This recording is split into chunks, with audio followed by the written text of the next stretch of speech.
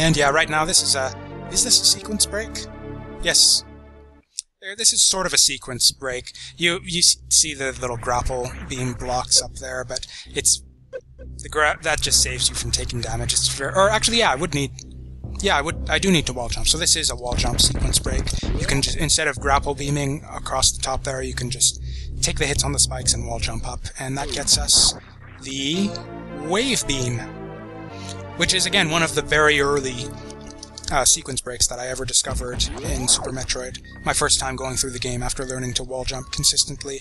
The spacer beam and the wave beam were like the two things that I came to those rooms and it's like, I can do this right now. I don't even need to go get the whatever the hell they expect you to have. So it's a rare instance where this actually, it seems like it's just a weapon upgrade, but it actually does open up a few possibilities, but the game doesn't really show you them right away. Or actually, it's basically one possibility. I can now open up, you saw the little one-way doors that popped up earlier. Can I wall jump up here? Do I want to waste time wall jumping up here? I'll give it a few tries. Ooh, I'm impressed with myself for doing that. I've lost my train of thought. And yeah, this is actually a completely useless room. I just like having the extra missiles and it's on the way.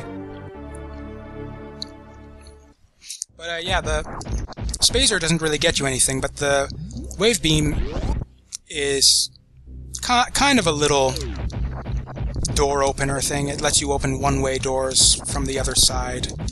Because, yeah, what this does is it lets your shots go through platforms. Or go through terrain, at least. Not through enemies, but through terrain. And so, yeah, you can just shoot right through the one-way door and open them up from the other side. Not the green one-way doors, though. Those require supers, so...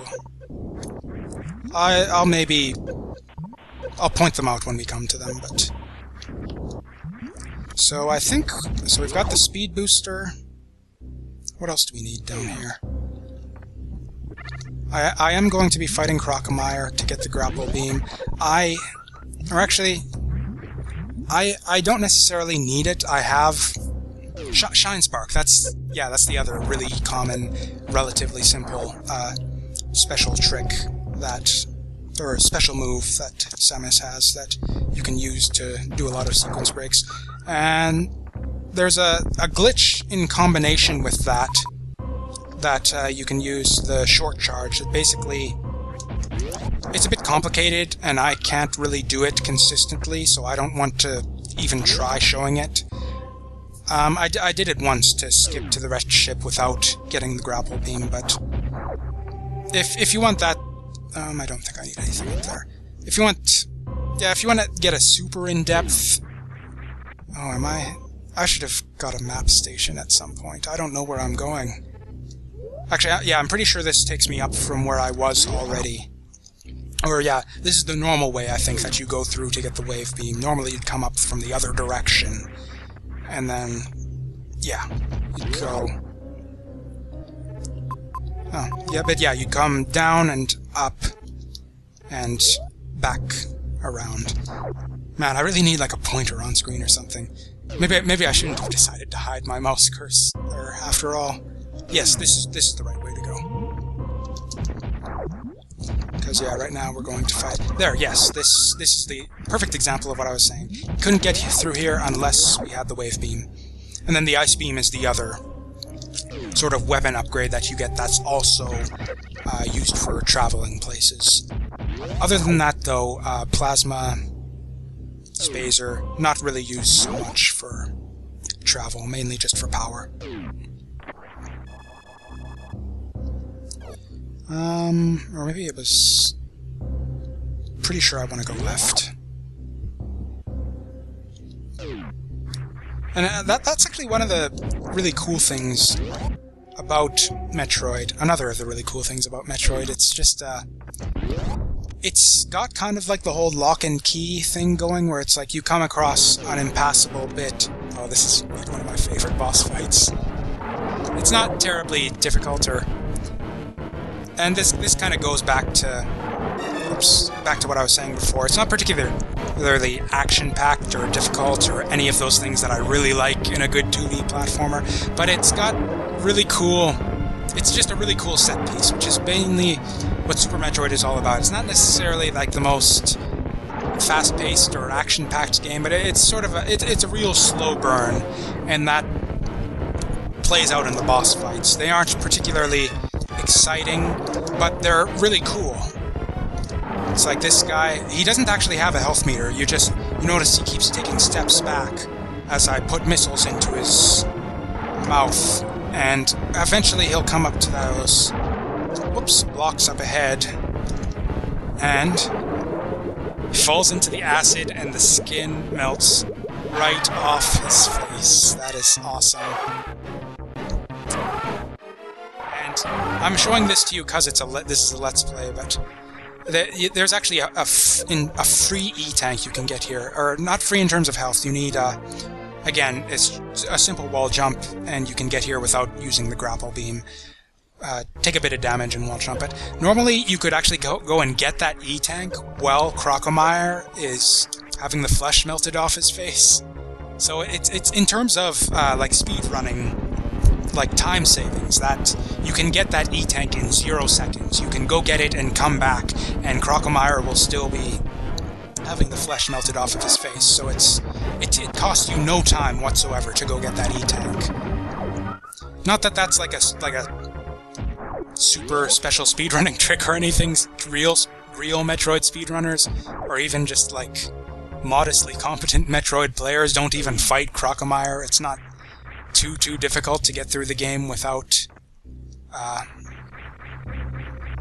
Can I get up there with a wall jump?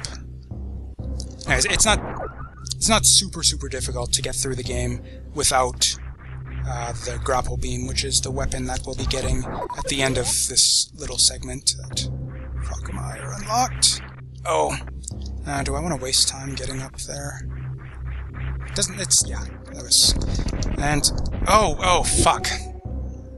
This was the stopping point on my last playthrough of the game. Oh. Okay, never mind. So, my last couple times through the game, I got completely lost trying to find the power bombs, because I completely forgot until just right back there where I had my oh shit moment. I completely forgot that you need the power bombs in order to get the grapple beam. And that was a sticking point for me, because I beat Crocomire and I was like down there in the little speed booster pit trying to figure out some way to make the jump up to the grapple beam, and I couldn't do it, so I was looking all over the map for the frickin' power bombs, and that's actually... Because, yeah, I think I tried a few times to get up there, and I just assumed it was impossible, because, yeah, that little turtle floating around up there, you grab onto that turtle with the grapple beam. So I figured, okay, this is a grapple beam room, no reason to go up here. But yeah, apparently I needed to get up there for the power bombs, so yeah, that alone saved myself just finding the power bombs right away with no hassle. Saves me a good like half hour, 40 minutes off this run compared to my previous one. So we've probably made up for some of the time I wasted just standing around talking to you guys. So grappling beam. A borderline necessary item for me. I'm not... You need this to get into the wrecked ship, unless you use a trick called the short charge in order to get a very quick shine spark. I don't even know if I'm going to be showing off... Or yeah, I'll be showing off the shine spark at some point, but normally you need to shine spark in order to get into the wrecked ship using... Or short charge, I mean, to get into the wrecked ship, and that's a trick that I just cannot get consistently.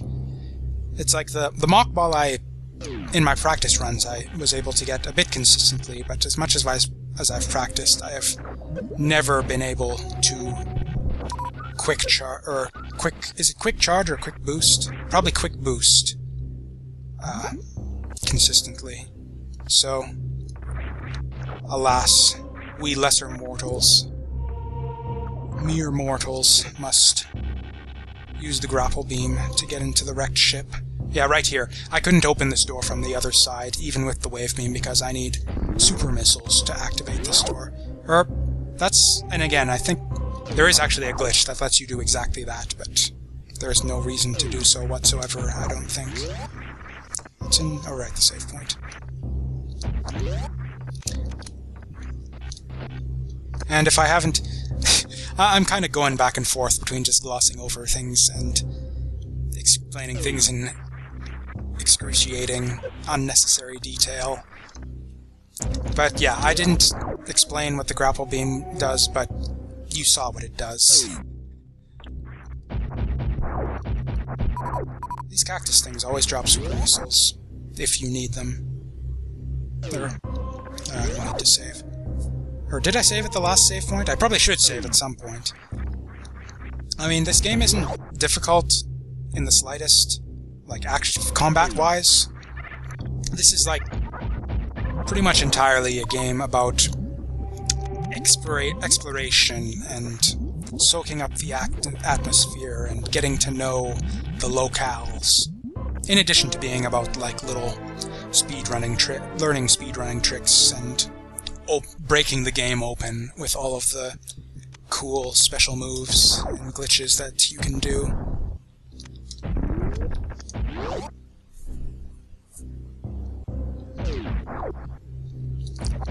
Okay.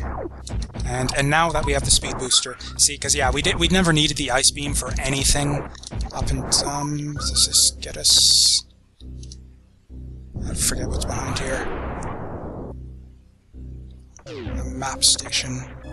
Right, I don't think I've come across one of these yet. Oh, I'm actually glad I picked that up, because that was the other sticking point, is I couldn't remember how to get into the Lower Norfair last time, but you can see the little boss icon there on the map, and a bunch of empty space that we'll sort of have to fill in using our Metroid senses. That's kind of the way this game works the first time through, is you sort of, you go to the map stations and it reveals the map to you, but it doesn't reveal everything, and you've got to explore in order to do that. And where explore basically means try out your special weapons and... oh, I could have gotten the X-ray beam. Do I need the X-ray beam? I do not.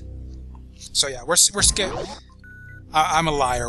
I'm not going to be showing you everything on this Let's Play. We're skipping the X-ray beam.